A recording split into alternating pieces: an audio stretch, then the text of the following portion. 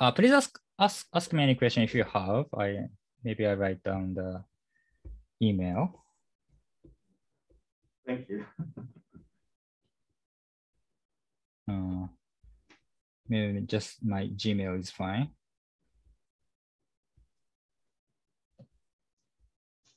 Maybe I just type. Okay, so this is email. I can just type. Okay. Very thanks. Okay, thank you.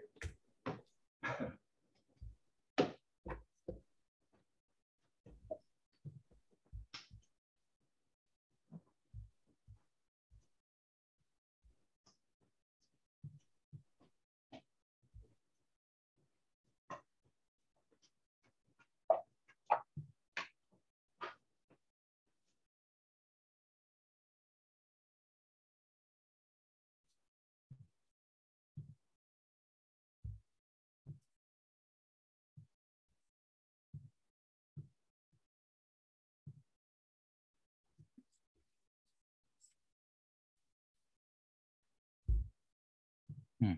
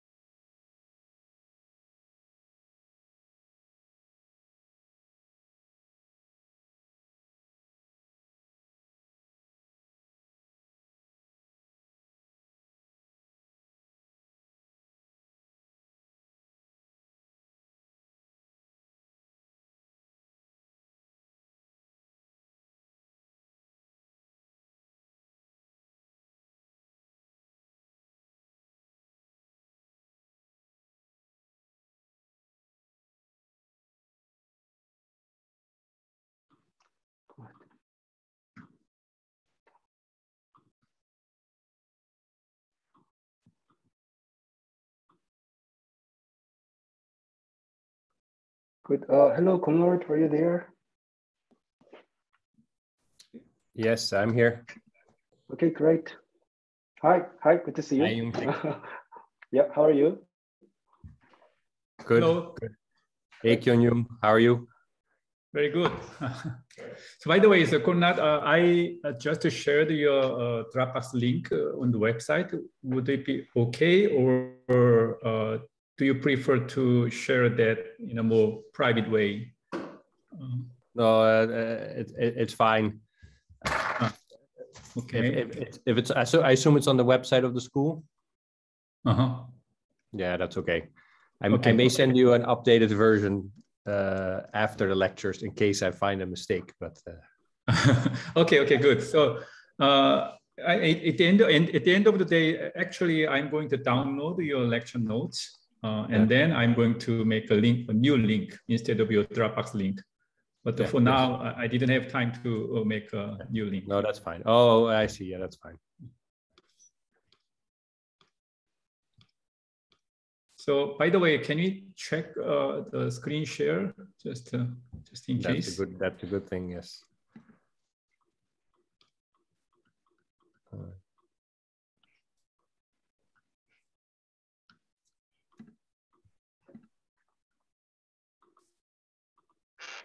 Yes. Okay. Very good. Very good. Ah.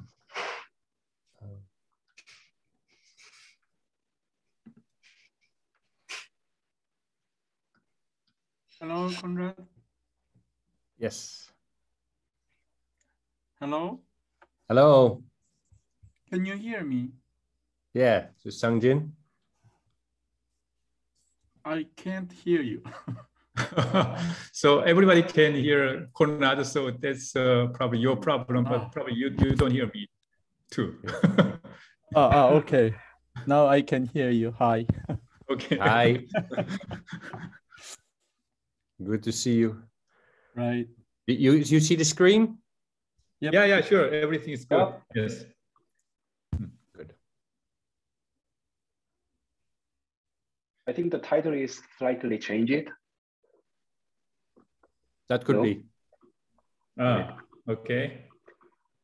I can change it back, but It's a very early time in Netherlands, right? it's 6:45 here. Yeah. Oh.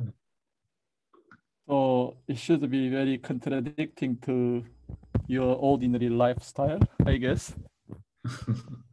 I still have children in school, so it's not that. Oh, I see. Not that.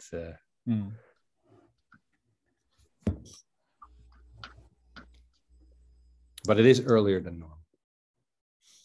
So, but I had to move this an hour early because I have to teach at 11 at locally. So now it's a vacation, right? The Leiden University. No. We just started the semester again. Oh yeah, I see. First of February it started again. Okay. Oh, I see. So are you doing the online classes or? No, we're actually since this semester we're not fully. Physics is fully because we have small classes, but up to 75 students is just normal. I see. So every students are wearing a mask in the class or not? Yes, we do have to wear masks in class, but presumably there's a big press conference tomorrow. And presumably that will also go because the hospitals in Holland are basically empty now. So it looks like it's passed. I see. How is it in Korea? So it depends on the university, but in GIST, in my institutes, now so the new semester will start from March, and we are now discussing about the offline classes. Okay. So far, we were doing basically online classes. Yeah. So last semester, so we started 1st February. The semester before was indeed mostly online. But in fact, it was really bad. We had a full lockdown again in December, like everything closed. Mm. But the peak went very high and came down very fast. So the last week of January, just before the semester started, they said you can open up again, which made a lot of students very happy. And us too, of course, but it's been really tough for the students. Mm. Yeah, I agree.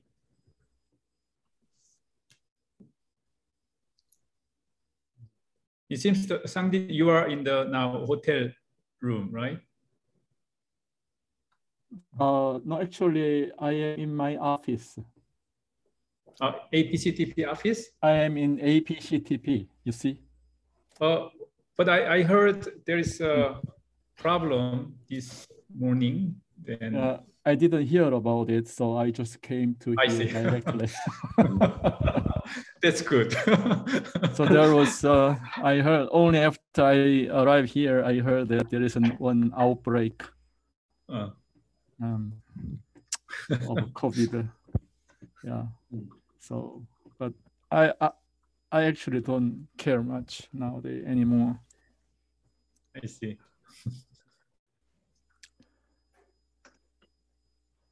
So what about Hanyang University? So about online or offline classes from your semester? That I didn't hear about anything. But actually, I am not paying much attention because I will be off the class next year. Yeah. Oh, I see. I will be what's the sabbatical? Mm-hmm.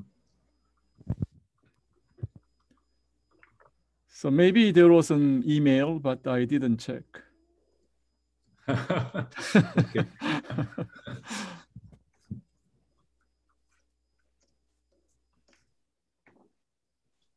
Sorry, out of curiosity, what is the correct one? Leiden University or Leiden University? I thought Leiden is the correct one, but Gunyong said it is Leiden. In Dutch, it's Leiden, and in English, Leiden? it's Okay. Leiden. So I see.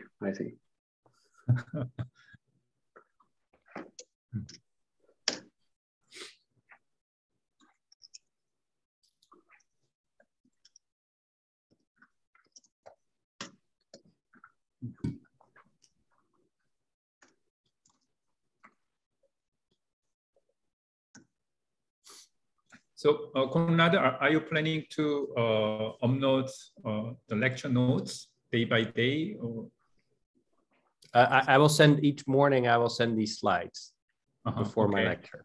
Okay, I see. Then I will upload it in the website. Okay.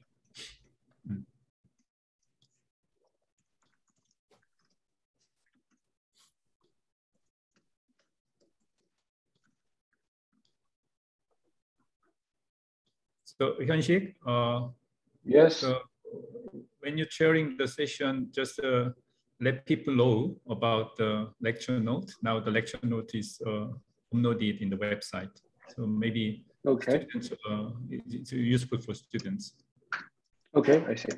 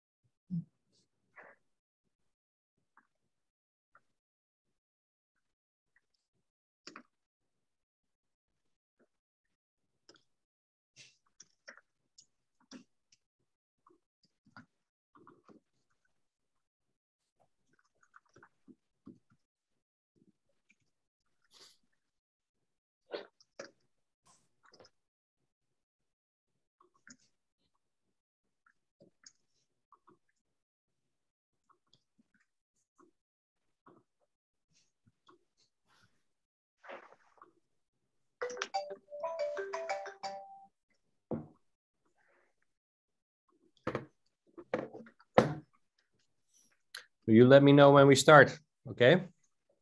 Sure. Yeah, I'll let you know. Oh, it's already 2 p.m. Sorry, 3 p.m. in Korean time. So shall we start? Yes, sure. Okay, good. Okay, great. All right, I think we should get started. Welcome back, everyone. Thanks for coming. And let's resume our next lecture. We are very happy to have Koenraad Schalm, our next speaker from Leiden University in Netherlands. And he's going to give us 6 lectures for 3 days about simple introduction to APCTP and its application to condensed matter physics. And this will be the first one out of the series. So please enjoy his wonderful lectures. And here's one more thing. There will be the lecture note on the website. You can find it later. Okay, thank you. So you can start. Okay. Thank you very much, Yoon-sik. And thank you very much to Kyung-young and Sang-jin and the other organizers. I'm honored to speak here. So also on the guidance of Kyung-young, I will give a very, very basic introduction to ADS-CFT. I assume you know very little about it. And it's based in part also on various chapters in the book that we wrote about holographic duality and its application to condensed matter physics.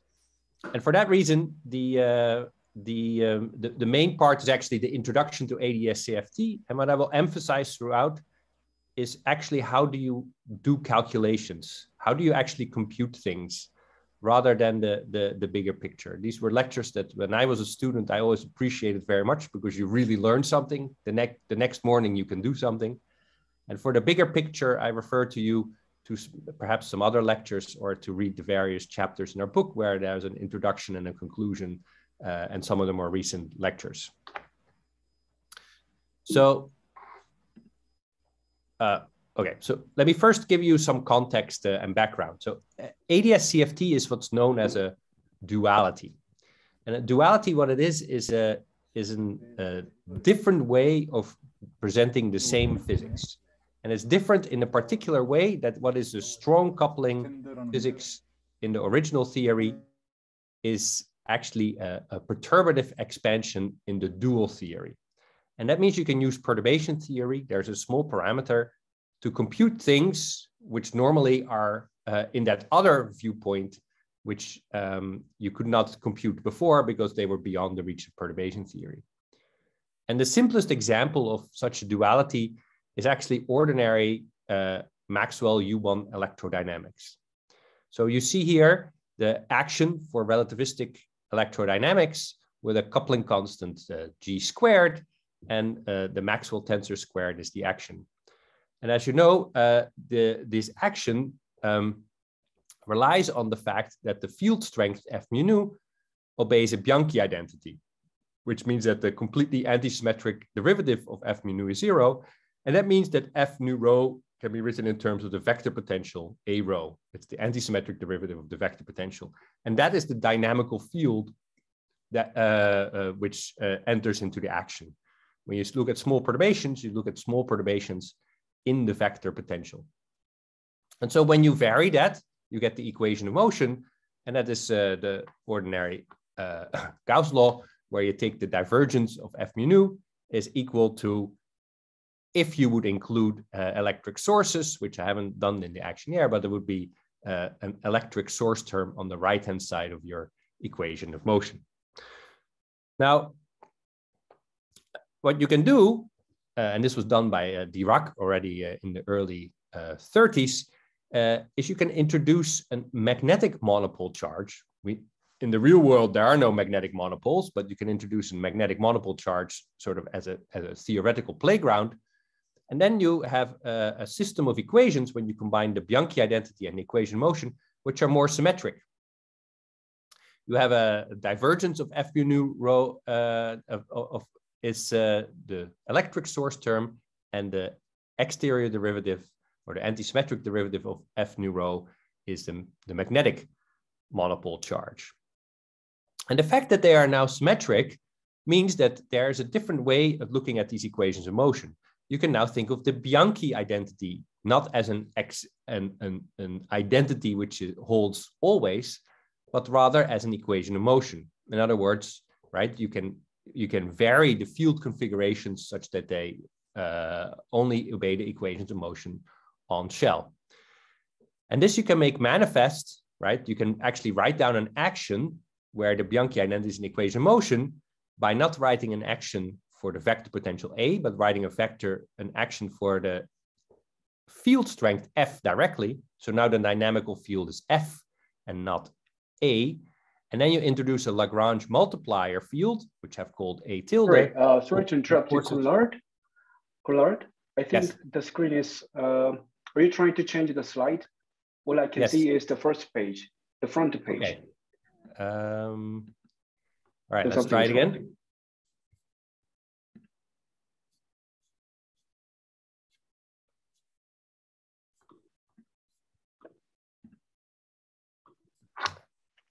Do you see now? Now we can see it. Yes, we can see it. Okay. So this was, so as a small repeat, this was the Maxwell electrodynamics. This is the action. I apologize for that. And here you have the Bianchi identity, which results in the fact that F nu rho can be written as a vector, the antisymmetric derivative of the vector potential. And in short, this is the equation of motion for that results from the action of Maxwell electrodynamics. And so to briefly take a step back, because you've not seen the slides before, right, is what I was telling you in words. Now you can see here on the slide, is that if you introduce a magnetic monopole charge, you can write down the equation of motion and the Bianchi identity in a symmetric way, right? They both have a source term on the right-hand side. And this means that you can, there is a way to think of the Bianchi identity as an equation of motion rather than an exact identity. Remember, an equation of motion is something that only is satisfied after you do a variational principle, whereas a Bianchi identity is identically satisfied always. You can make the Bianchi identity an equation of motion manifest by rewriting the action, now not with a dynamical field A, but considering the field strength F itself as a dynamical field, and then enforcing the Bianchi identity through a Lagrange multiplier field.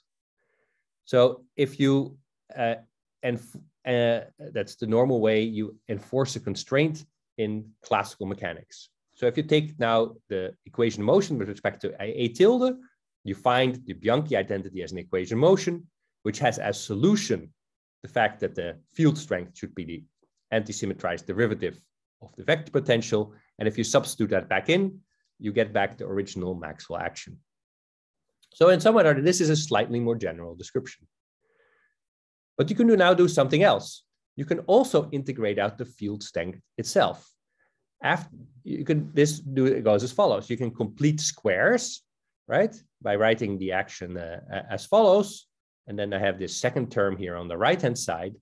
And now, as you know, when you have completed squares in a path integral or whatever, or you can enforce the equation of motion, this just vanishes if it's a quadratic term. And you're left with an effective action, which is only looks like an effective action for the Lagrange multiplier field A tilde. In this particular case, because the Bianchi identity is not one equation, but it's actually a multiple set of equations, the Lagrange multiplier was a vector field A tilde sigma.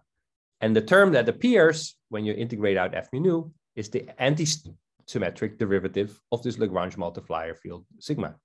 So if you now, this now looks exactly like the Maxwell action before, if you define a field strength F tilde, which is F tilde rho sigma. The only difference is that the G squared, the coupling constant, now appears in the numerator and not in the denominator, if you compare this to the original Maxwell action, as you see above here. Now, all we've done here is some mathematical manipulations. We haven't changed anything of the physics. So this means that there's an equivalent description of the physics where the coupling constant is not G squared, but 1 over G squared. And And if you go back to the description you see that this is a description where the fundamental charges are not electric, but the fundamental charges are magnetic. So this is known as electric magnetic duality in the system. And if you take a viewpoint where the electric charges are the fundamental charges, then G is the correct small parameter and you can expand it. However, if you take the viewpoint that the magnetic monopoles are the fundamental charges, then this G tilde, which is 1 over the original G, is the correct expansion parameter. But when G tilde is small, that means 1 over G is big. And so you're actually studying the strong coupling theory from the point of view of the electric fundamental charges. And this is the prototypical example of a duality, right? So in this particular case, we can derive it with some very simple manipulations, but it shows you that there are descriptions of the physics from 2 different perspectives, but the power of these 2 different perspectives is that one description is the original weak coupling description, and the other is the strongly coupled description of the original description, but is weak coupling in the dual description. And this allows you to access the strongly coupled region of the original theory by doing a weak coupling computation on the other side. And that is the essence of ADS-CFT. And this is what you will see as we go on in the story. But before we do that, it's useful to actually know what these terms ADS and CFT mean. So we're going to start today's lecture with just reviewing some aspects of ADS and CFT before we go to the duality. So where I'm going to go to now is to discuss some features of anti-de Sitter space. So we go back to our knowledge of general relativity, where we have a dynamical space-time, which can also be curved. And one way to look at all the possible space-times that you have in your plethora of general relativities is to classify them through symmetries.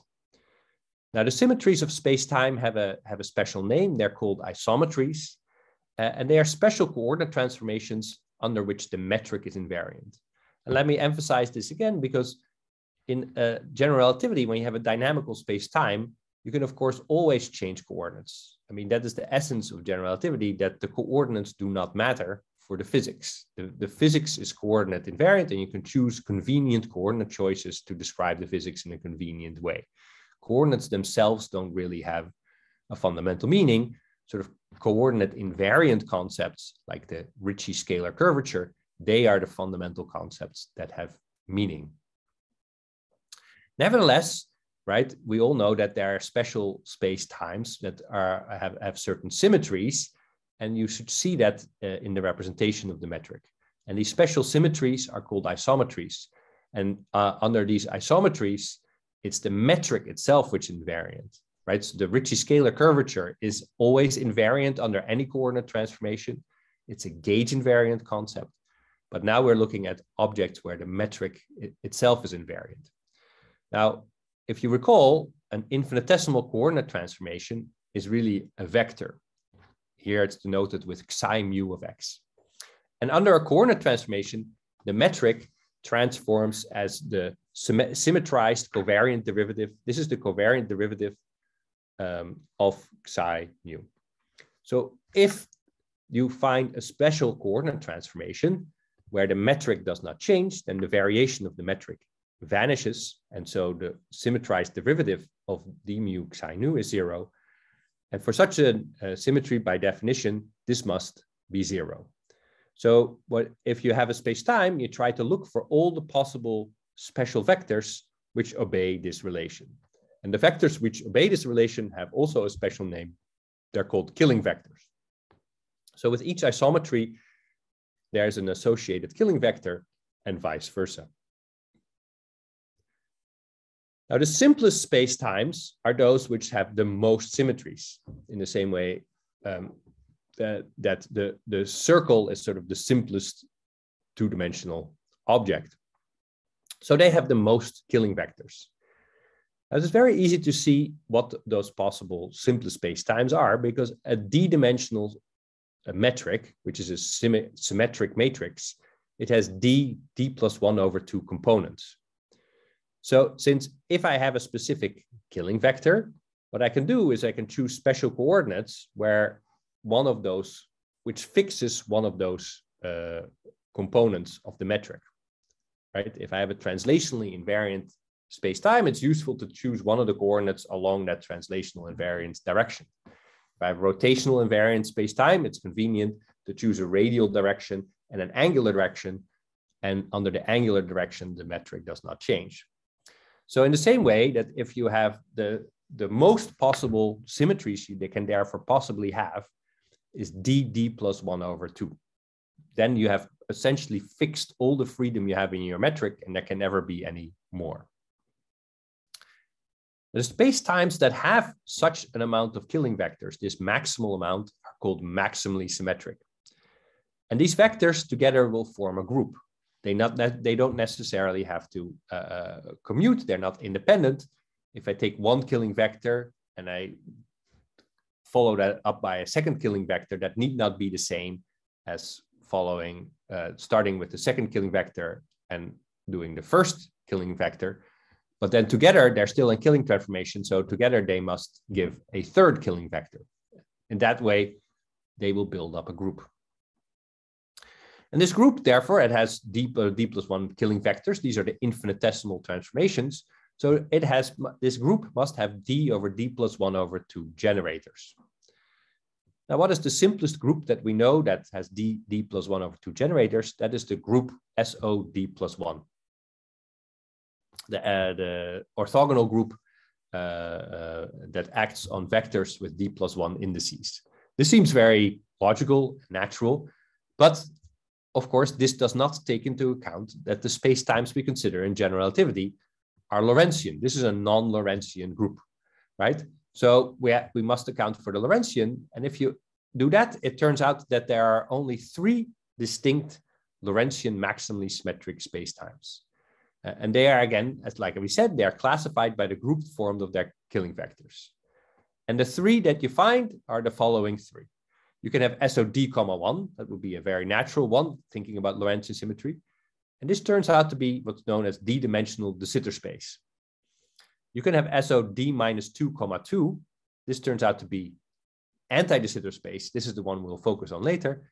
And then there's a third one, which is ISOD minus 1, 1, which is really SOD minus 1, 1 times in a semi-direct product with translations. And that's d-dimensional Minkowski space. So if you take the ordinary Lorentz group of SOD minus 1, 1 with translations together, that is a maximally symmetric space-time. It's very easy to understand. And this is the ordinary Minkowski space that we know very well. But here we will focus on particular anti-de Sitter space. So the real power of these maximally symmetric space-times is the fact that essentially every single point cannot be any different from any other point, because there's so much symmetry in the system. You can reach any other point by a sequence of killing motion. And therefore, since these are related by symmetries, these are isometries of the manifold, the point that you reach is not different than any other point. Think of being on a circle or on the surface of a sphere, the surface of the Earth, right? If the Earth were perfectly spherical, it doesn't matter which point you are on, it all will look the same. And that's the essence of a maximally symmetric space-time. Every point is the same. And this must be reflected in their curvature, right? If every point is the same, the curvature of this space-time cannot have a derivative expansion because it doesn't matter which point you are. And that means you can really write down what the Riemann tensor of such a space-time is. It can only be proportional to the metric itself because that's what the Riemann tensor is built of. And there must be some proportionality constant. And then since you know that the Riemann tensor has certain symmetry properties, the only combination of the metric that has the certain correct symmetry properties is sort of a mixed or an anti-symmetrized product of 2 metric tensors. So just because of this notion of maximal symmetry, you already know without any computation that the Riemann tensor must take this form: R mu nu rho sigma is equal to a constant C times g mu rho, g nu sigma minus g mu sigma, g nu rho. And c must be a constant for that same reason that we explained before. It cannot depend on any point in time. Now then it's easy to find the Ricci tensor and the Ricci scalar curvature. They are just follow from contractions with g mu nu. Now what this also tells you, in fact, that all these maximally symmetric spacetimes are in fact solutions to the vacuum Einstein equations, but those with a cosmological constant. And the constant is precisely related to this value c. Now note that these are the vacuum Einstein equations. So I have not put any matter in here or any objects. They're the solutions to the Einstein equations where T mu nu, the stress energy tensor, is 0. And then from this simple contraction or the simple notion of maximally symmetric space-time, you can find out that when you contract it with metric, the relation between the cosmological constant lambda and this constant c is as follows. C is 2 lambda divided by d minus 1 times d minus 2 for a d-dimensional space-time. Now remember, in Lorentzian signature, we had 3 of these possible maximally symmetric space-times. And those 3 correspond precisely sort of to the 3 different categories of cosmological constants that you could conceivably have. You could have a positive cosmological constant. This turns out to correspond to de Sitter space. You can have 0 cosmological constant. That's the space-time we know very well. That's Minkowski space-time. And then you can have a negative cosmological constant. That corresponds to anti-de Sitter space. So this actually is in a nutshell what anti-de Sitter space is, or it's actually, in fact, a definition of anti-de Sitter space. It's the maximally symmetric Lorentzian space-time that's the unique solution to vacuum Einstein equations with a negative cosmological constant. So this is slightly the bigger picture, right? We've seen anti-de Sitter space, it's very symmetric. And symmetric means, in essence, you can think of it as sort of as a vacuum space-time. There's no particular stuff floating around because then space-time would curve around that stuff, right? But it's the particular stuff where there is a constant sort of energy density in the universe, which corresponds to a negative cosmological constant. Now, we've not computed the metric itself yet, and that's the next step we're going to do, and that's going to give us some more intuition what it actually looks like. And we can easily see that by the fact that we already know what maximally symmetric Euclidean spaces are, or actually, you may not realize that, but you have secretly known all of these all along. The maximally symmetric Euclidean spaces are, in fact, the sphere. That's the corresponding Euclidean space with Euclidean signature, where the thing that you could call the cosmological constant is positive. There's flat space, Euclidean, Cartesian, flat space again. And there's the hyperboloid, famously. That's the one where the cosmological constant in Euclidean space would be negative. So de Sitter space, another way to look at de Sitter and anti-de Sitter space is that de Sitter space is the Lorentzian generalization of the sphere, and anti-de Sitter space is the Lorentzian generalization of the hyperboloid. And that gives us now a handle on how to construct the metric for anti-de Sitter space. Let's think of the sphere first. That's easy. Just as a d-dimensional sphere is defined as in Euclidean space as the set of points that obey the following constraint, you actually build it as an embedding in a space-time with 1 dimension larger. So you construct x1 squared plus x2 squared plus xd plus 1 squared, and you set that equal to the radius of the sphere. And just to recall, the hyperboloid is then constructed as an object with a negative, looks like a negative radius squared, but you need to also change the sign of one of these components. So a hyperboloid is naturally an object which is embedded in a Lorentzian space-time. But that's the Euclidean hyperboloid is naturally embedded in a Lorentzian space-time. And in the same way, d-dimensional anti-de Sitter space is the generalization to Lorentzian space of the hyperboloid. And for that to embed it, I need a second object with a negative sign. So a d-dimensional anti-de Sitter space is naturally embedded in a space-time which has 2 negative components in the metric, right? And that means you immediately see the isometries. The isometries are just inherited from the embedding space. They're the SOD minus 1,2 rotational symmetry in the embedding space. And this is actually exactly how it works for the ordinary hyperboloid or for the sphere, right? The sphere, a two-sphere, has actually SO3 symmetry. And that's precisely from the fact that you can think of the sphere as the set of points embedded in ordinary three-dimensional space. And it's the rotational symmetry. We know that that's SO3 in 3 dimensions, but the sphere clearly is invariant under all of these rotations. And so the sphere, the metric on the sphere, inherits all these symmetries from its embedding space. And that's exactly the same that happens here in anti-de Sitter space. It inherits the rotational symmetry with 2 opposite signs. Now that we know this, we can construct the metric. By the way, if there are any questions, please feel free to interrupt or try to throw it in the chat, and I'll try to answer as I go along. So anti-de Sitter space is defined as the embedding of this. And then in the same way that you construct the sphere, you try to find a set of coordinates which specifically obeys this relation.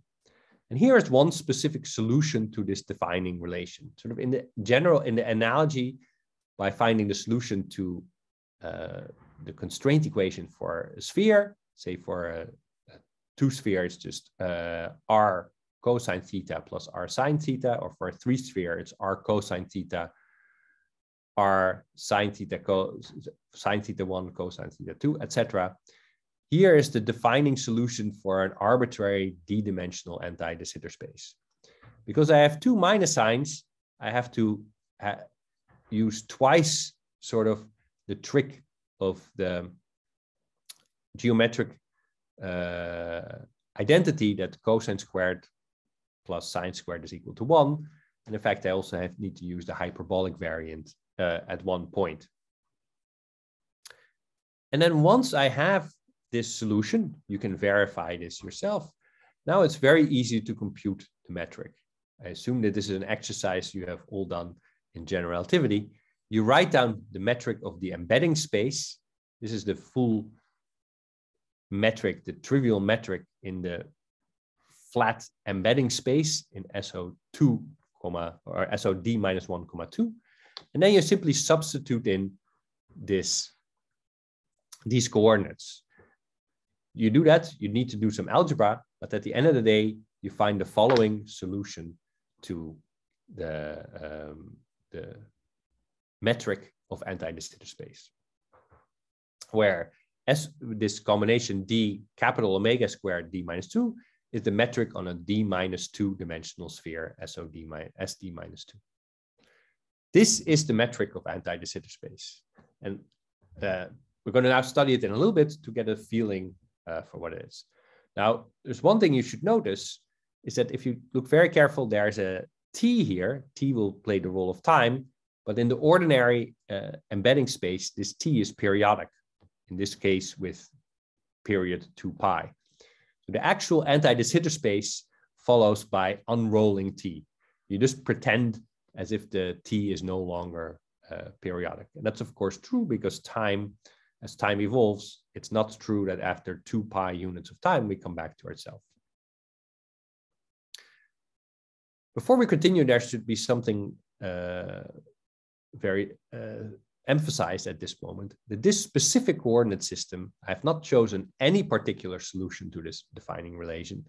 I've chosen a very special one, and it's a global coordinate system. This actually is a coordinate system that covers the full space-time of anti-de Sitter space. This is very special. Most space-times, essentially all space-times, do not have a global coordinate system. You must always have different patches where you do a coordinate transformation to go from one patch to another patch. Right? Even an ordinary sphere in higher dimensions, it's difficult to find a global coordinate system. But in this particular case, anti-de Sitter space has such a global coordinate system which covers every single part of the universe, of its space-time. However, even though this is a global coordinate system, it doesn't really tell us or doesn't give us a good intuition what's going on. So let's transform to a different coordinate system where this hyperbolic direction, right here, there's this hyperbolic direction cos tau squared. It's now infinite, right? Tau can run from minus infinity to infinity, but we're going to transfer to a finite range by using the following combination, where rho is now bounded between 0 and pi over 2. In these coordinates, the metric becomes as follows. And now you see something rather interesting, because the object between parentheses here is something we recognize, right? This almost looks like d rho squared sine squared rho d omega squared. This looks like radial coordinates, and then there's a time coordinate here, dt squared, which is independent. And so this metric, but there's also this overall factor r squared over cosine squared rho. Now, if I'm able to ignore this overall factor r squared over cosine squared rho, then I can understand what's going on here. And let's do that, in fact. The only thing that this r squared over cosine squared rho do is it recalibrates my distances. In fact, it tells me that the distance rho is pi over 2 is precisely an infinite distance, an infinite real physical distance away from the point rho is 0. That's, of course, was the whole point of this transformation, that it took an infinite distance to a finite range. But if I ignore this recalibration, then this object tells us what the topology is of the space-time is, right? If I am allowed to crunch distances in an arbitrary amount, this tells me the shape of it. And you recognize that here, that this is, like I said, this is just a radial coordinate system, but it's a radial coordinate system up to a finite distance. So you take a radial coordinate up to a finite distance, and then you stop. And then there's a direction which is orthogonal to this radial distance, which continues forever. Now that's what you recognize. This is therefore a cylinder, right? With a radial distance rho. There's a spherical sitting here, and then there's a regular, so the height of the cylinder is given by t. So here you see a picture of what ADS, the topology of ADS looks like. Rho is 0 is the center, rho is pi over 2 is the edge. That's where I'm supposed to end my cylinder. But recall again that in actual physical units, this distance is an infinite distance away. And then there's the direction. This should have been a t, not a tau. This is this direction t, which is the unrolled time direction, which continues for an infinite region. Now, because this, so topologically it's a cylinder, but as I emphasized, officially this distance is an infinite distance away. And what you've ignored is this prefactor r squared over cosine squared rho. This is sometimes known as the conformal factor, right? Under a scale transformation, you can change this arbitrarily. So therefore, this edge, right, where rho is pi over 2, is not a true boundary of ADS. It's a conformal boundary. If you could ignore this distance, right, you you would reach it in a finite distance rho, but in real life, the distance is infinite. Note, however, there's something special here then. If you have a light ray, which travels along null geodesics, and null geodesics are precisely those where ds is null, it doesn't care about this conformal factor. So light rays, in fact, can reach the boundary in a finite time, so to say. I emphasize this conformal boundary because this will play a very important role in how to construct the ADS-CFT duality. So it's very useful to keep in mind the topology of ADS, that it's this cylinder type topology where there's an interior at rho is 0, and then there's this conformal boundary at some finite radial distance rho. Now, again, this is a global coordinate system, but because of this angular factor, it's not the most convenient. It's sometimes a little bit more difficult to compute. So there's a third different convenient coordinate system for anti-de Sitter space, which is the following system.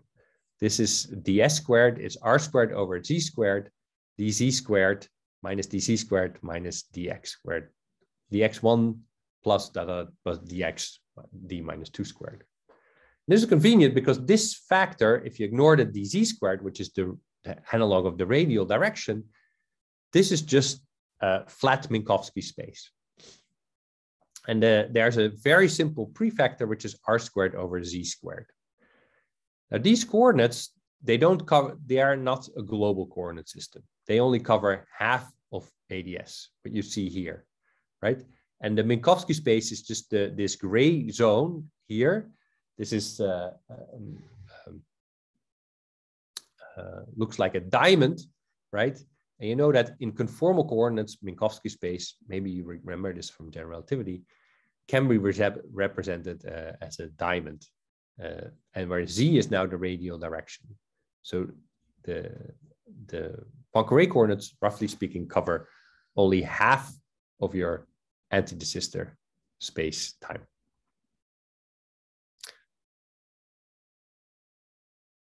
Okay. So what I have included in these lectures is for yourself to work out some simple problems that you can try to do. Here's a simple example on trying to work with dualities. And then I have some simple problem sets where you can verify how anti-de Sitter space emerges, and in particular, how the Poincare coordinates emerge in the system. Okay, let's now start with, we've done a small review of ADS, right? And now we have to start to relate this to the conformal symmetry.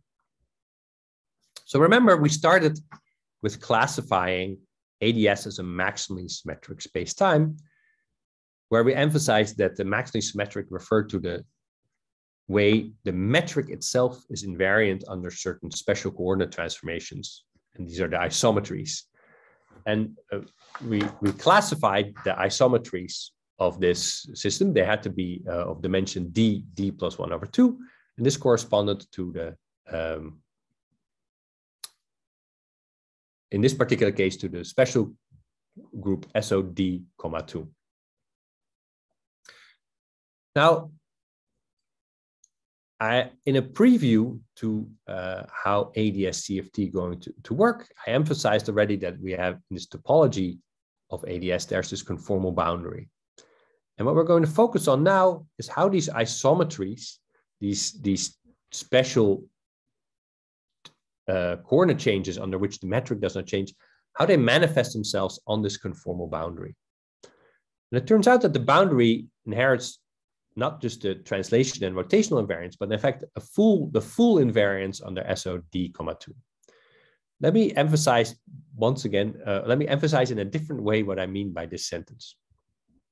If I go back to the Poincare coordinates here, right? Now in these coordinates, the boundary is at z is 0. Now, no matter what value of c is, you see here the SO 1, d minus 2 Lorentz symmetry is sort of manifest. So the boundary clearly has this symmetry. But the point that I want to emphasize is that the isometries of ADS give this boundary more symmetry than just the naive rotational symmetry. Or if I take the global picture, the SOD, d minus 1, 1 symmetry that is associated with the rotations of the sphere plus the translations in time itself. The full SOD, the full SOD, 2 isometries are in fact reflected on the boundary. And that is what I want to show here. So let's look at SOD(2) as the conformal group. Now, this is just a generalization of the orthogonal group. And if you remember, maybe the generators of the orthogonal group, they form the following algebra. The commutator of Mij, MKL, is eta jk, where this is the metric now with two minus signs, Mij plus the permutations. Where Mij are the antisymmetric matrices, the generators of the orthogonal group are antisymmetric matrices, and eta jk is the SOD metric. And this simply directly follows from the rotations in Rd(2), right? In Rd(2), the rotations are just generated by the antisymmetrized combination of x hat and p hat. This you remember from quantum mechanics. Now, how do I interpret this algebra? This is the conformal group. So this is the conformal group in d dimensions.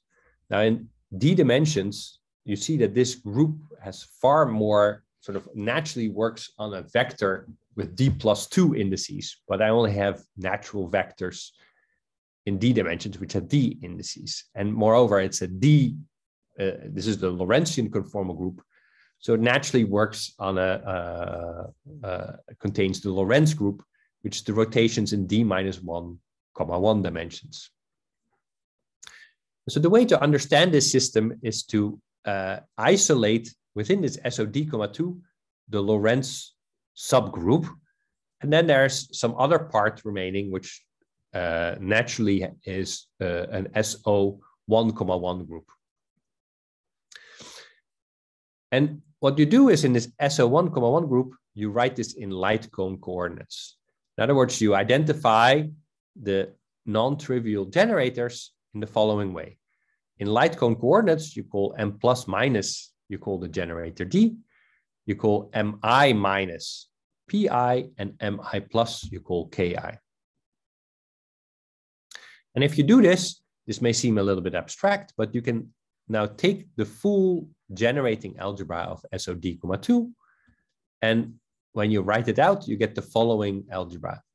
In the directions Ij, these are now the ordinary Lorentzian directions. I have not written them as mu nu, right? But this is the ordinary Lorentz algebra SOD-1,1. And now you look at the remaining algebra from SOD(2). So if I pick, say, this index L to be minus, then this is Mk minus, and Mk minus, remember, I called Pk. So, and I just write down on the right-hand side, the non-zero part that remains. Now, remember that I've chosen these light cone coordinates for the two remaining directions, but in the way I've decomposed it, right, there are no mixed non-zero indices of this metric, right? This metric is only non-zero if there are two components in the d-1, direction, or two components in the SO1,1 direction. So this is what you have, and that means that you always have an minus index remaining on these generators, and those are again identified as the Pi generators. This is nothing more, this sounds rather confusing, but this is nothing more the fact that the statement that this object Pk, which has a single index, transforms as a vector under rotations, under Lorentz rotations in the ordinary Lorentzian spacetime. So Pi is an object which is naturally a vector in the d-dimensional Lorentzian spacetime. The generator D, interestingly enough, commutes with the ordinary Lorentz generators. The generator K, which is just the choice where L is a plus sign, also transforms as a vector under the SOD-1,1 Lorentz transformation. The Pi with D itself, that gets more interesting. It returns D Pi itself with object 1, So does D with KK. And then there's this funny combination where you take PI with KK, and it gives a combination of D and a rotation. Now, when you look at this a little bit more careful and you see how they act, you can say that PI is actually the generator of translations. You simply get this out for free. Where D turns out to be the generator of dilatations. It turns out to be the generator that changes the size of space-time. That is the whole aspect of conformal transformations.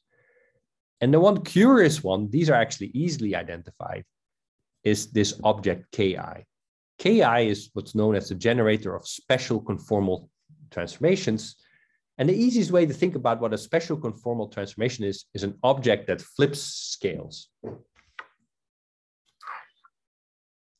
Now, these statements may sound strange, but let's go a little bit more into detail. The conformal group, right, is actually not much more than the Poincaré group. Remember, the Poincaré group is the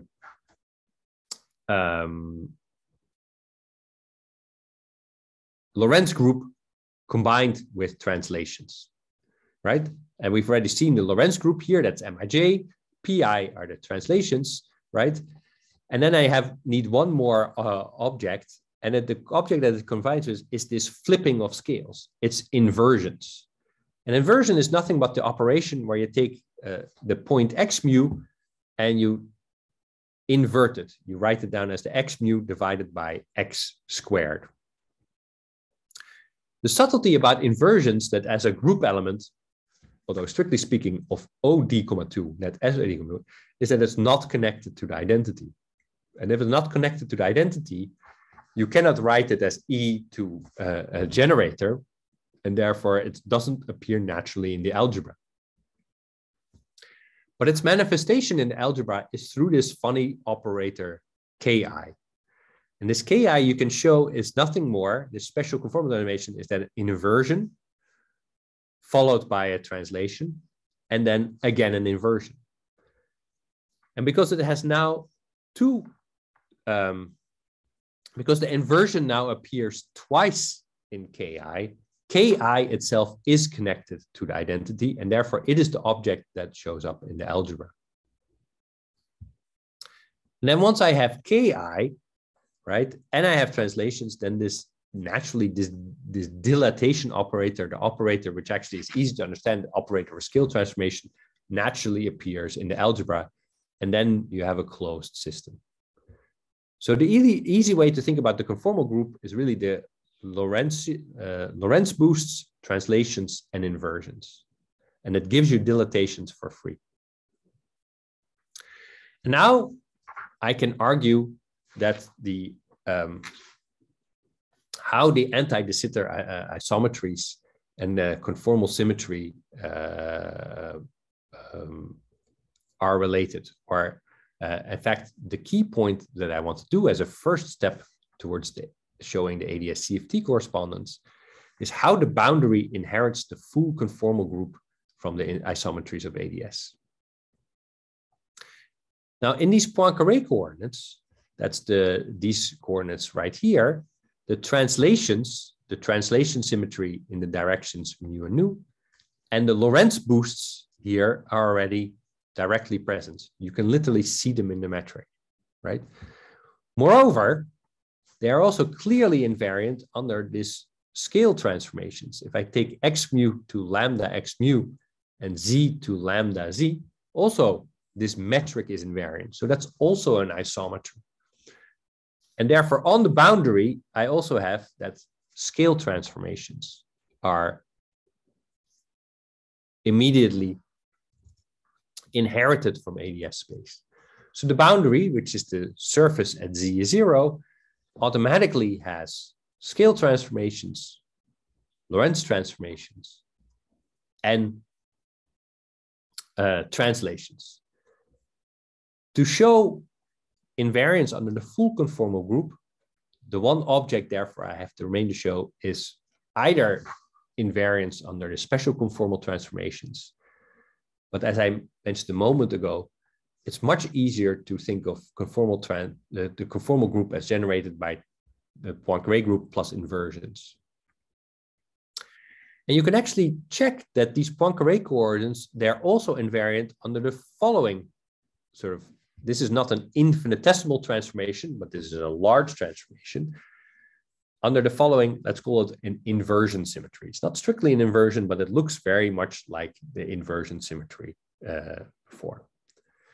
If you do this transformation, this large transformation, you can show that this metric actually does not change. And you see that on the boundary, z is 0, where z is 0, then z does not change. But this reduces precisely to the inversion symmetry that I wrote down here. And now you see how this isometry is therefore inherited by the conformal boundary, precisely as an inversion symmetry. And this is therefore, the boundary therefore has Lorentzian, boosts, translation symmetry, and inversion symmetry. And that means it's invariant under the full conformal group. And this is the first step towards ADS-CFT. We've now seen that the boundary itself, it inherits, right, the conformal boundary of ADS inherits from the isometries of ADS the symmetries in the representation of the conformal group. So that is the aspect that I wanted to show.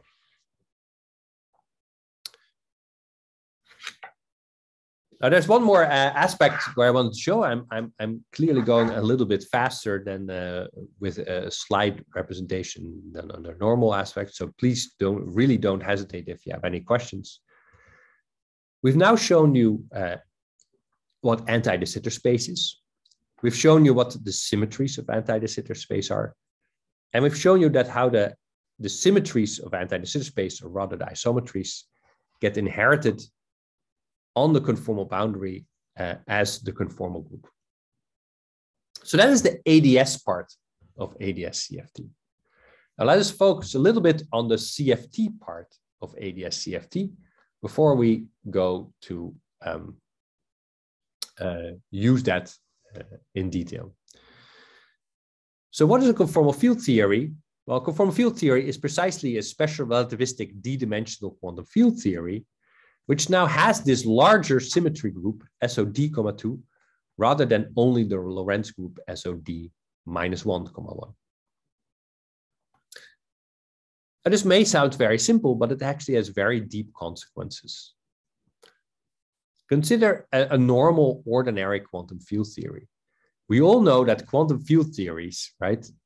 One of the key aspects that you learn in your introductory quantum field theory is that they need to be renormalized to make sense of them or to compute observables in this theory. This renormalization is a very special feature where it tells you that even if there is no natural scale in this standard quantum field theory, there is secretly always a scale dependence in the system, right? You have to adjust the values of your coupling constants depending on the scale at which you measure the theory. So a generic QFT, no matter how you write down, always has a scale dependence in the system. However, a CFT, because one of the generators of the conformal algebra is the dilatation or scale transformations. And if a theory is invariant under scale transformations, it cannot have a scale dependence. So CFTs, by definition, are scale-independent quantum field theories. And if you're now connected with the previous statement, that must mean that CFTs, somehow or other, are quantum field theories that do not renormalize. And that's exactly the deep fundamental importance of conformal field theories compared to quantum field theories. They do not renormalize. All the beta functions and all the anomalous dimensions in CFTs must be exactly 0. Because if they were not, then there would secretly be a scale dependence, and therefore it cannot be invariant under the dilatation operator, under the scale transformation. Now, if all the beta functions and all the anomalous dimensions are exactly 0, right? That means that you can reorganize, or you can regroup, or you can, you can organize the theory knowing this fact, right? So what you actually do is you reorganize all the operators in your theory, which normally are you organize by spin or by representations of the Lorentz group. You don't organize them by representation of the Lorentz group, but you organize them by representations of this larger SOD(2) group. And where the scaling dimension becomes now a quantum number of this operator, which does not change. Okay, so what you do is you reorganize all the excitations in your system in terms of an operators which have specific scaling dimension. And the definition of a scaling dimension is that as you do a scale transformation, it transforms as follows, right? If you think of the operator with scaling dimension delta at the point lambda x, that is equivalent to the operator delta at the point x multiplied by the overall scale to the minus delta. This means under a scale transformation, that is how it scales. Okay. Now, once you know this, that means due to conformal invariance, which includes translations, that means that the 2-point function must be invariant under translations. So it can only depend on the relative distance between the two, right? It means that the 2-point function of such operators is completely fixed by the symmetries in the system up to a normalization.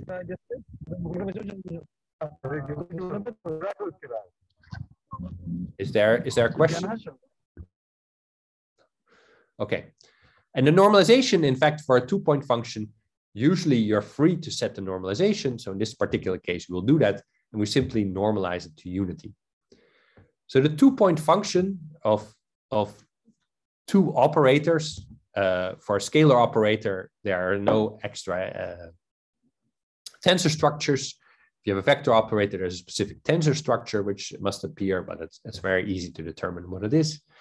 So it's completely fixed by conformal symmetry. And like I said, even its normalization, you can set to unity. The only thing you need to know is its scaling dimension. Moreover, the 3-point function is completely fixed up to a single constant, which you can think of as the interaction between these three operators. There's a single constant C delta 1, delta 2, delta 3, but the whole space-time structure is completely fixed by the conformal symmetries in the system. This is not so hard to derive yourself. For the 4-point function, it gets a little bit more tricky, and there's a whole mathematical structure that tries to show how you can determine the 4-point function again from the 3-point function. And if you combine this with unitarity, you get a very powerful set of relations that is called the bootstrap methods, which maybe at this winter school or another winter school or another PhD school, someone may lecture you on its own. This is a topic on its own that has been revitalized in the last number of years. But the key part is that the conformal symmetry is an extremely powerful constraining feature in many of these theories that simply determine the structure of correlation functions already based on the symmetries. However, there is still remaining non-trivial information. You need to know the spectrum of its operators. You need to know which the operators are in your system, and you need to know these physical constants C delta 1, delta 2, and delta 3. Now, they're not only interesting conformal field theories from the point of view of a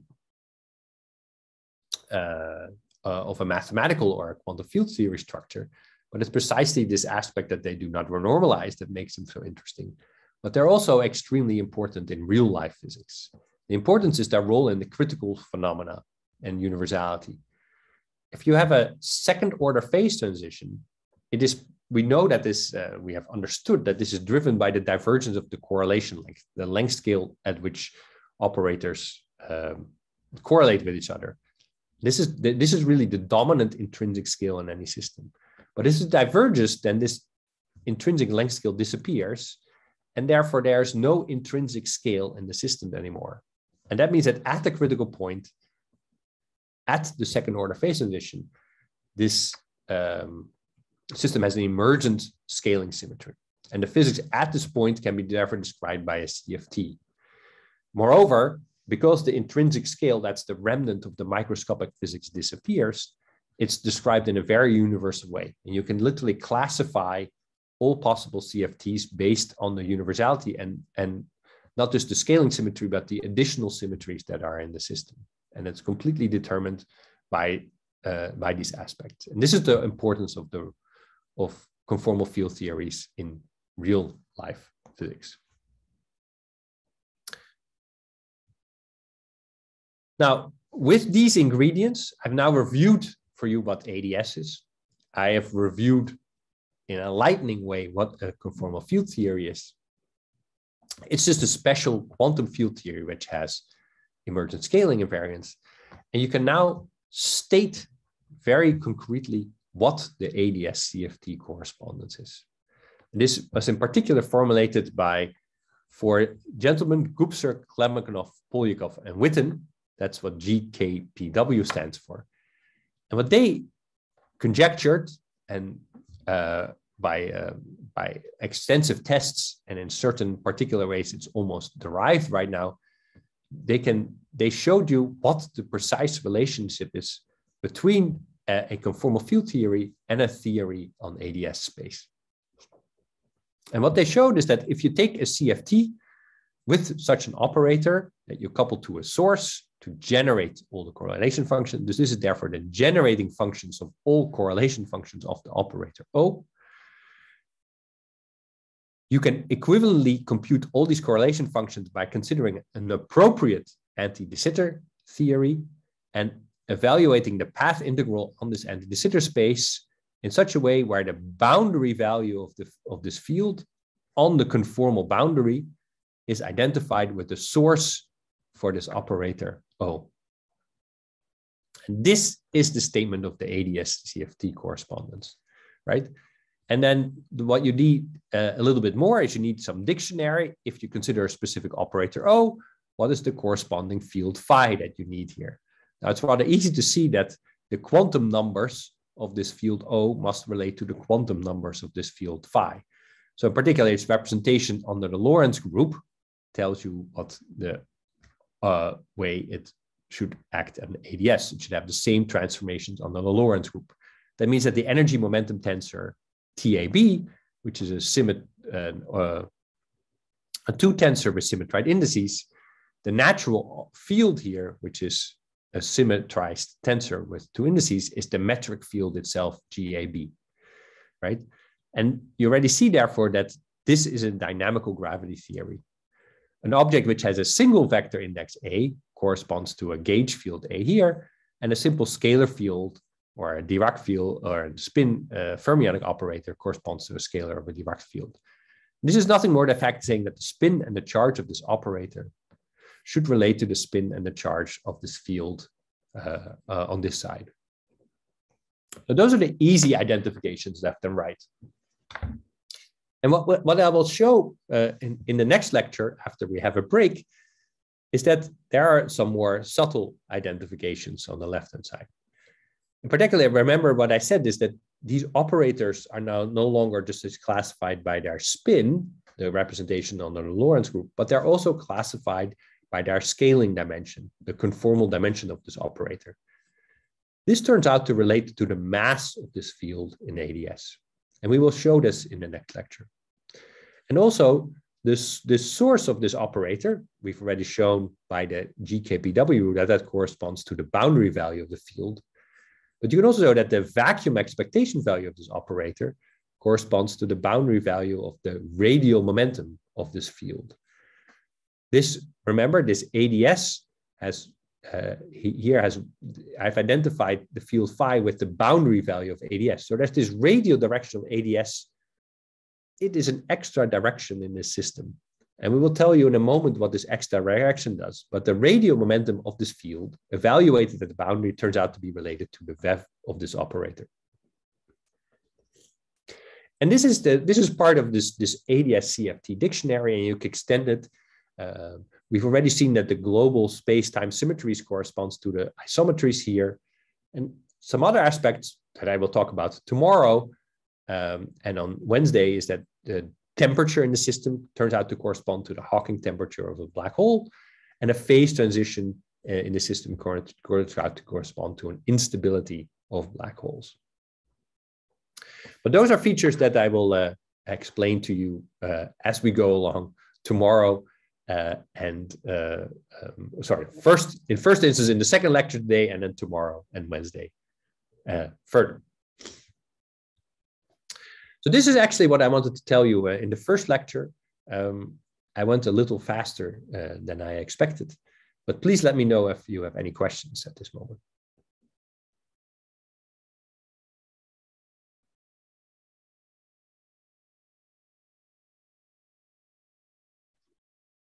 No questions, no questions. What is the best thing to do is that we take the scheduled break and regroup at, I believe it would be almost an hour and a half from now.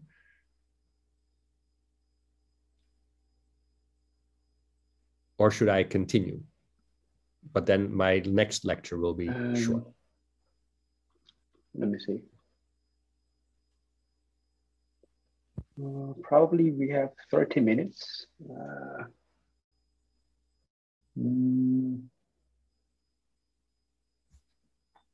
We have about 25 minutes official time. It's totally up to you.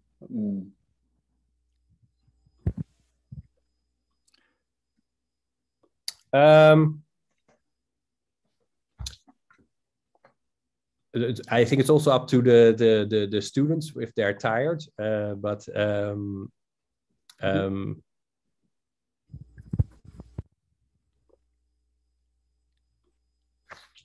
if it's up to me, then just in view of how I scheduled is the next part I had scheduled for the second lecture of today. I see. Then let's stop here. Yeah, and then what I can recommend for the students is that they try to do these three problems in the meantime. Okay, great. Yep. Yeah.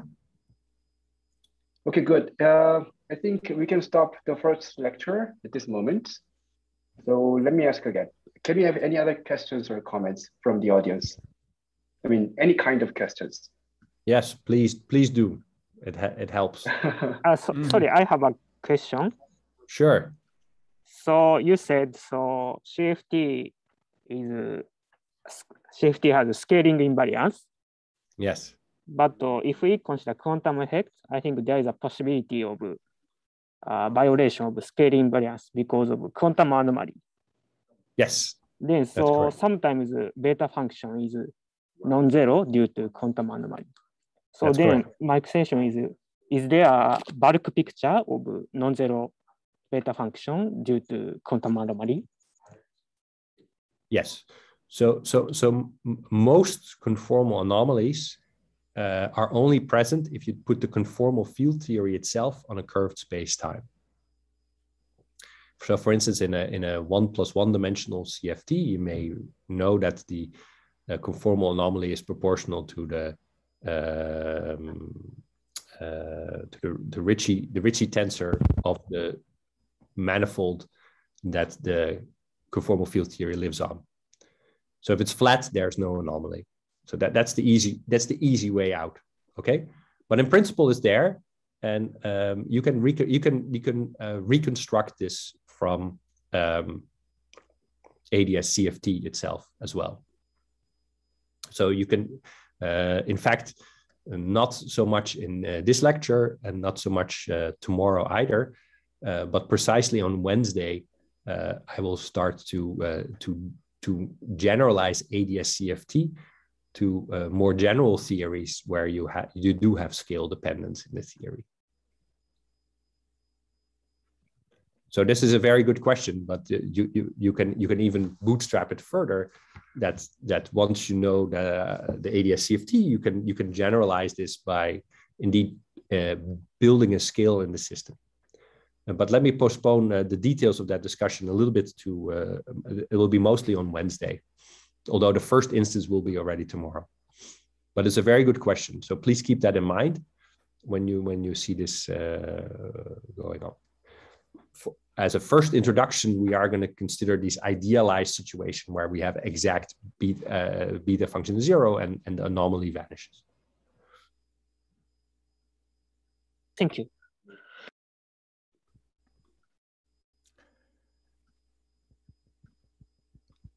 Okay, any other questions? Can I have some time to discuss with you about this very basic aspect of this? Sure. We know, as you just said, that ADS space is homogeneous, right? Yes. So any point is equivalent to any other. Yes. On the other hand, we also well know that the ADS space is a box. So that means some gravitational potential is there, so that if we just send out any stone, then it just come back. That is also, I guess, well known. Yes. So now the question is, suppose we put one stone, at some position, and then if that position is not described by as a center, then it should move toward that coordinate center. That is apparent. What so-called gravitational potential is the same. So that is, it seems to me that is kind of a paradoxical. Yeah, I've puzzled about this myself. It looks paradoxical, but so what is your view?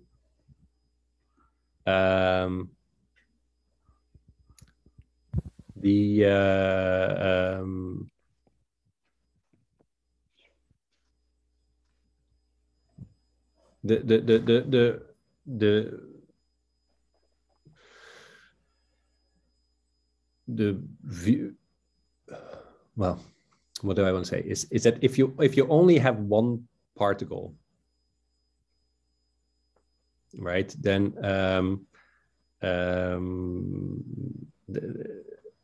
you can always find coordinates where it just sits in the center and it doesn't move.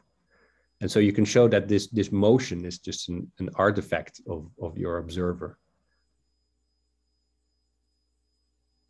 Once you have two particles, there's really a relative motion, of course, between the two. Right. So the question is, how come the such a so-called force is coordinate dependent? Yeah. So there isn't really a force, right? Yeah, that is the thing which I want to realize. So that is how so that it looks like it's moving. Is, it looks like moving, but it's just freely falling. It's just moving on a geodesic, and so there's no force. Right. So where it goes to? Where does it go to? Yeah. Well, in its own coordinate system, it's just sitting there. Yeah, but if you what I'm saying is that it should be sitting there, right? But if you just choose a different coordinate system, in which the position of that stone is not the center, then apparently it should move toward the center. So it looks like that. The system, the stone's motion or physics looks like dependent on the coordinate system. So that is a little bit confusing. Yeah, no, it is very paradoxical. So if you would, so if you think in terms of this cylinder, right, and you would put the stone sort of halfway between the cylinder and the boundary, right? I won't discuss it in these lectures, but you can, if you can look at, if you would describe the motion of the geodesic of this stone, this is for the students, it would look like this stone sits in a potential well that wants it to roll towards the interior. That is the question that Sungjin is asking. But in real life, right, the distance from the stone to the boundary is as infinite as, since it's halfway, as towards you. What this is you have taken a point of view where you, as the observer, are sitting at the center of ADS, and it looks like this stone wants to move to you. And like I said, the geodesic equation looks like it has a potential. And if it has a potential, it looks like there's a force. And this is the paradox that Sungjin is saying. But in real life, there's no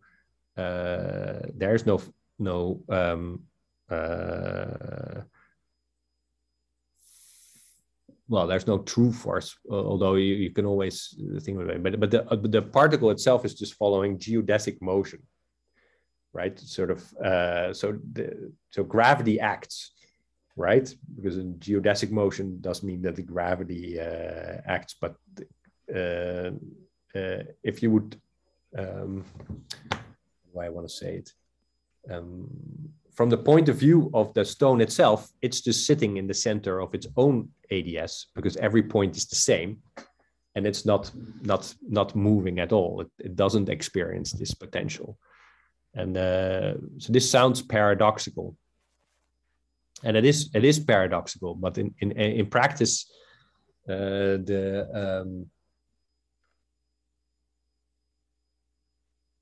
yeah, I guess we can discuss it probably some later. I mean, there's clearly, I mean, the object is moving a hyperboloid, and there's a cosmological constant. There's a gravitational force acting on this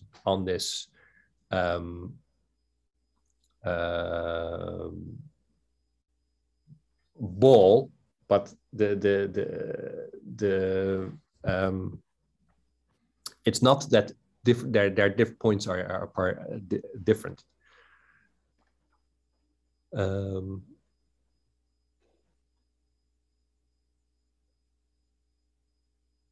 Perhaps actually, oddly enough, the analogy with the sitter space is more clear. In the sitter space, right, things move apart, right? But there, it's easier to see that every point is still the same as every other point. Right. Because once you go to a different point, it just means that everything is moving apart from that point, and that's the same in ADS.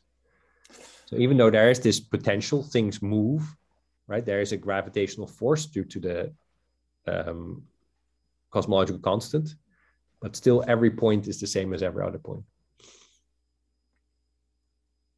I guess that the question is sometimes people, I mean, they call there is a focusing tendency because of the falling time is the same in proper time. So therefore, that is somehow related to the tendency of the black hole formation. And it seems that it is really a property of physical property of ADS, but on the other hand, it looks like very much the coordinate dependent property. So, well, once you talk about focusing, you're talking. So I think I know what you're referring to. Yeah. Then you have to have two objects or two particles, right? And then there's right. There's falling time to the center is the same, whatever is the starting point in its own, I mean, proper time. So, but if I remember correctly, what happens is that if you put, say, you're an observer, so you're not a physical object, but you're at the center of ADS, and you put an object, sort of, you start an object halfway or some distance away from you, right? And its geodesic actually is sort of, it oscillates back and forth, right? I mean, right? depending on the initial condition, but suppose if you put it just as a stationary, right? So if you as a put stationary point, n particle, I mean in the background of a probe ADS, then it just falls to the center, and then they form black hole.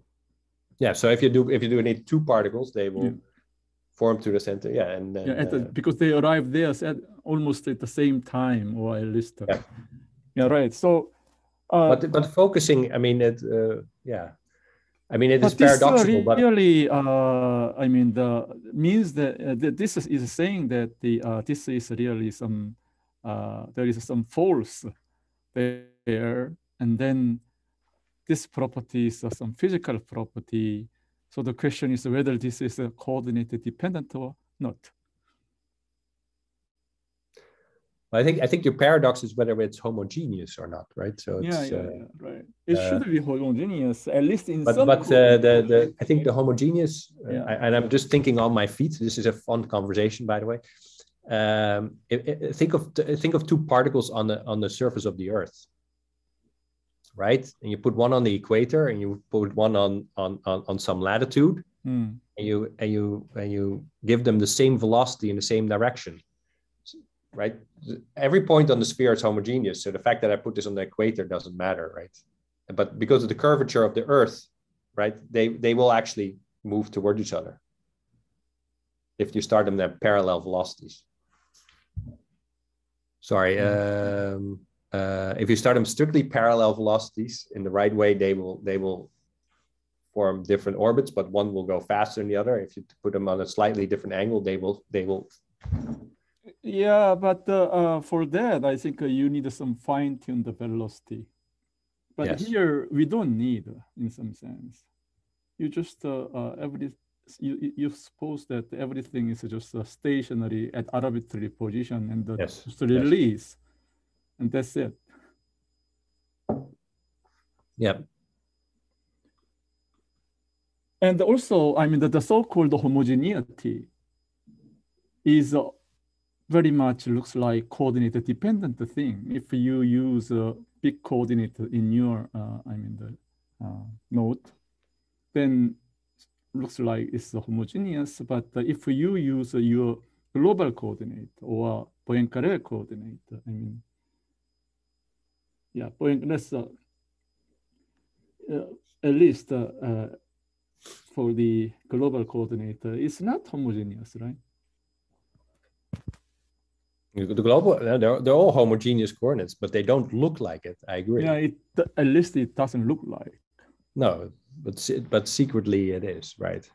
So. Yeah, but you need to change the boundary. Yes. No, I agree. So very basic points are very confusing also. Yeah.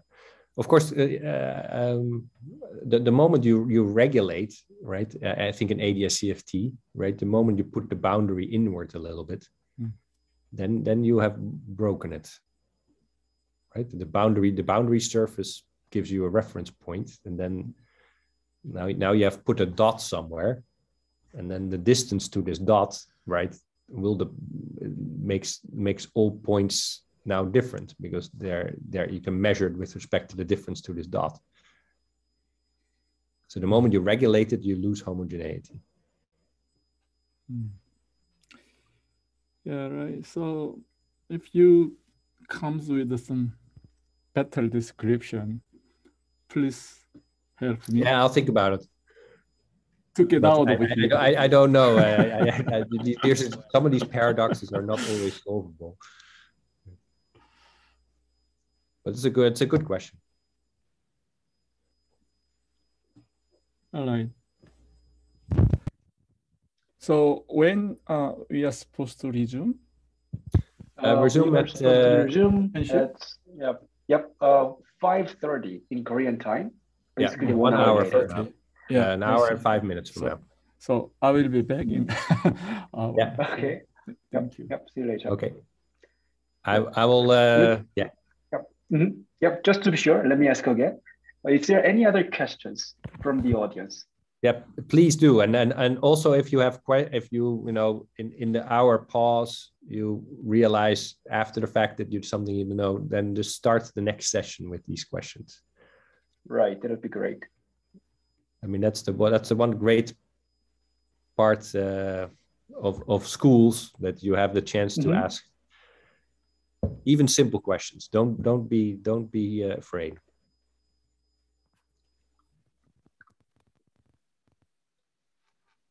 Yeah, I think your lecture was too clear to ask questions.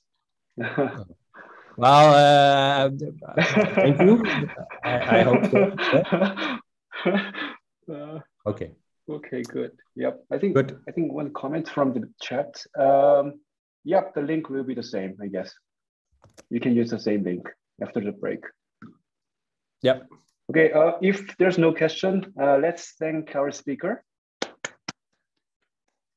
So let's have a break just for an hour. Yeah. Yep. So see you later, all of you. Bye-bye.